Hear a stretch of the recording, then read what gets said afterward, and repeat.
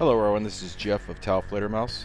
I'm assembling a brass-tipped mini arrow for a shotgun, and it's got to be one of the more complicated rounds we've ever tested. Although these probably look like they came straight from a factory, they're just prototypes, and only a handful of them were ever made. This 3D printed base is designed to distribute the energy evenly across the back of the arrow flights.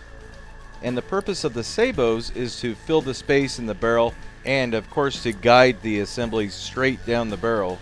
But they're also there to support that heavy brass arrowhead. That G-shock is very strong, and without those sabots the shaft would probably distort and maybe break. Most of the wadding has been modified, and we just have a power piston, 2 rubber discs, and a Teflon disc. Well, let's get started.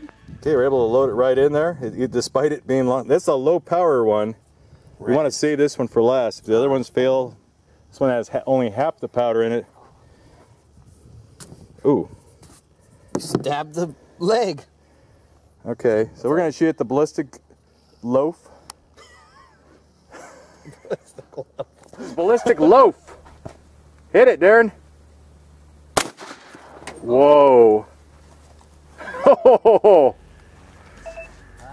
We only had 3 of these rounds, and really I didn't know what we were going to be getting ourselves into. Would they be accurate? Would they even survive being shot out of a shotgun? For the first couple shots, we set the block only about 15 yards away. The whole time we were filming, all I'm thinking is Tim spent a lot of time making these things, especially those 3D printed components.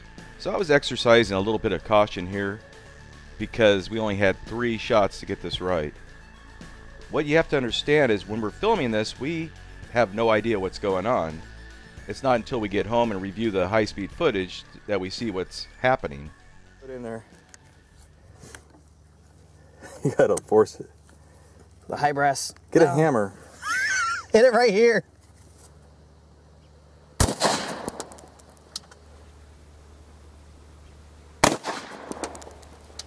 Oh man, it busted the wood up. It broke it in half. Okay. This was behind the gel, and that arrow, we don't know where the brass part went, the threads broke. But there's the arrow, we'll try to dig that out. It is very stuck in there. That's how tough that Delrin is. I might be able to dig it out. Maybe not. Tore it up.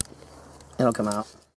In the first shot, we used basically just a 1 ounce target load shotgun shell, and it had, with full power. And this one we used a Rio high brass round with a little more power. The round was traveling even faster, which was really a mistake.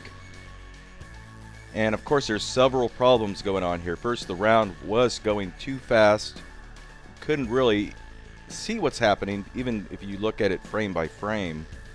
The next problem is all the components of this, except for maybe the brass arrowhead, it's all black. You got the black shaft, the black sabots, the black base piece, black rubber washers, part of the wadding system, and it's hard to distinguish what's what in this video. And of course, because this round is so complex and kind of works in stages, just not enough distance was given to allow it to blossom out and do its thing. Okay, final mini arrow. Whenever you're ready. Oh, pretty accurate. And also, it wasn't that Low power. Yeah, that low power helped a lot. That was the low power one. But fortunately, not all is lost. There's a happy ending here.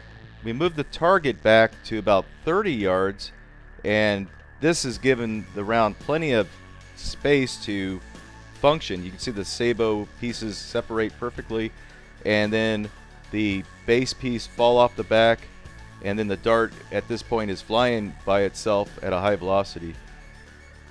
The 3D printed base piece smacked into the table and just shattered. The dart stuck into the wooden table, but the brass tip continued through the table and hit the sand behind it. For such a complicated round, this thing worked beautifully, and it really blew me away when I watched this footage. If I had a time machine and it could go back and redo this, I would probably take all those black components and paint them all different colors so we could kind of distinguish what's going on a little better. The good thing about making mistakes is you definitely learn from them and you remember them much longer. I saw something hit the sand straight behind you. Use a magnet to find the brass piece, huh? So right here. Quite a magnetic. Oh, you went through the thick wood there too. Magnetic brass. Wow. It was flying straight. Gave it a little more distance this time. Hey, I hope you enjoyed watching this video. You're probably curious how Tim made these things on his crazy robot machine. In this video, he is making the brass arrowhead. And besides crazy shotgun rounds and crazy rifle rounds, he does other stuff too. So be sure to check him out. Thanks for watching.